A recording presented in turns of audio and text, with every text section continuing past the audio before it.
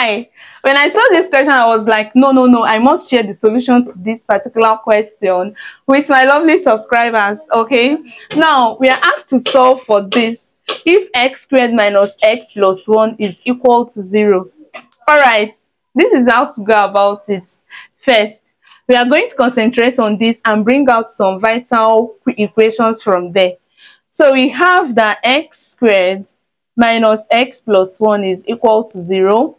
Okay, so that means that our x squared is equal to, if this minus x crosses, it becomes plus x. If this plus 1 crosses, it becomes minus 1. So we have that x squared is equal to x minus 1. Now let's call this equation 1.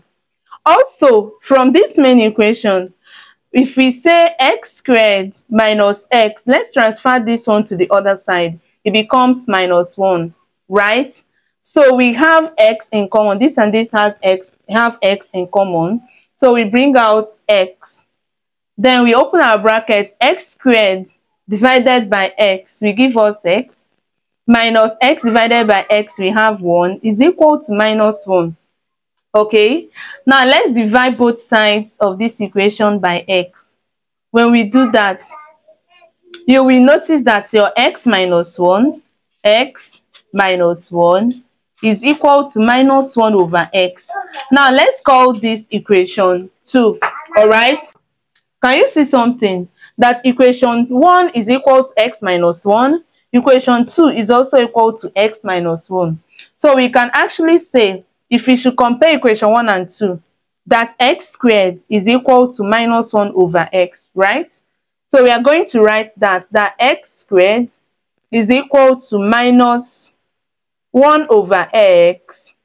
Okay, now, what if we decide to multiply both sides of this equation by x? Why? So that we will remove this denominator. So we have x squared multiplied by x is equal to minus 1 over x multiplied by x. So this will cancel this. We have x squared times x will give us x to the power of 3. Yes, since a to the power of y multiplied by a to the power of x is equal to a to the power of y plus x. Same base, you add the power. Okay, in this case, the power of our x is 1. All right, so we have x to the power of 3 is equal to minus 1. Now let's call this equation 3. Okay, all right, if this is the first time you're coming across this particular page or this channel, please click on the subscription button and on your notification bell so that you'll be notified anytime I upload a new video. All right, okay, now like I said, the solution to this is very amazing. Stick with me to the end and you're going to be glad you did. Now the question says x to the power of 2020 plus x to the power of 1010 minus 1 is equal to what? So let's start with x to the power of 2020. Let's use all the values we got to manipulate it. Okay, now x to the power of 2020 can be written as x to the power of 1 multiplied by x to the power of 2019. Recall what I said, when you have the same base, you add the power. So when you add this, you are going to get this back. Now this 2019 can be written as x to the power of 2019 can be written as x to the power of 3 multiplied by, so 2019 divided by 3. Let's see what we have. 3 we divide 20 to give us 6, 6 remainder 2. If we divide 21, we have what? 7. If we divide 9, we have 3. So we have 6, 7, 3. Okay, all right, so we are now going to replace this x to the power of 2019 with x to the power of 3 bracket 6, 3 multiplied by 6, 7, 3. So we can now rewrite this x to the power of 2020 to be equal to x to the power of 1 multiplied by x to the power of 3 bracket 6, 7, 3.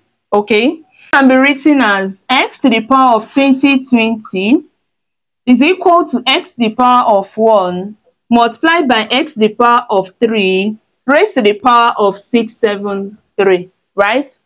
So we have x to the power of 2020 is equal to x to the power of 1 multiplied by x to the power of 3 is minus 1, recall, right? Yes, isn't that amazing? So we have minus 1 raised to the power of 673. Okay, so we have that x to the power of 2020 is equal to x to the power of 1, which is still x, right, multiplied by minus 1. Since this is odd, so minus 1 raised to the power of odd number will still give us minus 1. So we have that x raised to the power of 2020 is equal to minus x. So let's call this equation 4. All right. Now let us manipulate x to the power of 1010. X to the power of 1010.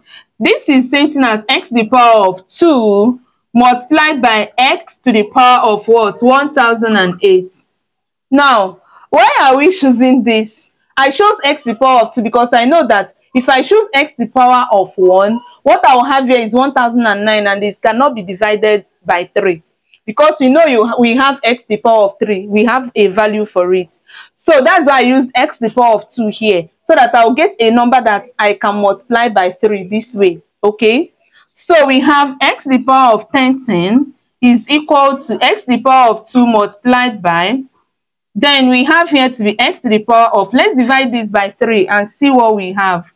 Divided by 3, 3 divide itself. If you divide 10, we have 3 remainder 1. If you divide 10 again, 3 remainder 1. If you divide 18, 6. So this will be x to the power of 3 multiplied by 3, 6. Okay, all right, now let's solve. This implies that x to the power of 1010 is equal to x to the power of 2 multiplied by, recall that this is same thing as x to the power of 3 raised to the power of 6. Okay, so we continue.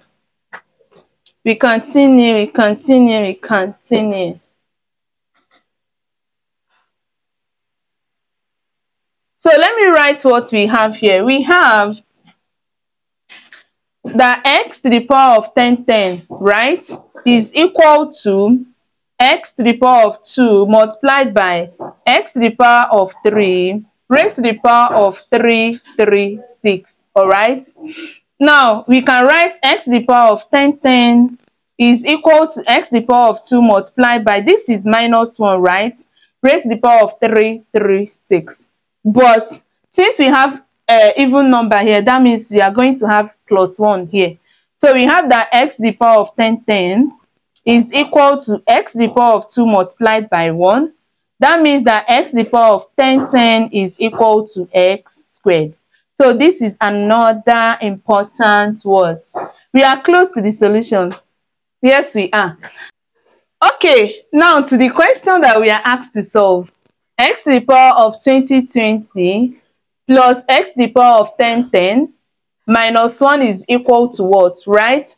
Now we solved x to the power of 2020 and we got minus x, so we can write minus x plus, then we solved x to the power of 1010 and we got x squared plus what, x squared minus 1 is equal to what? All right, now let's rearrange this. We write x squared minus x minus 1 is equal to what, right? Okay, now from this first equation, we have that x squared minus x plus 1 is equal to 0. So that means that x squared minus x is equal to, this plus 1 will cross to become minus 1. All right, so we can now replace x squared minus x here with minus 1. So if we do that, we'll have that minus 1 is equal to what? Minus 2. And this becomes our solution. Isn't that awesome? That is very, very lovely. Thank you for watching. Have a bright, lovely, and beautiful day. Bye.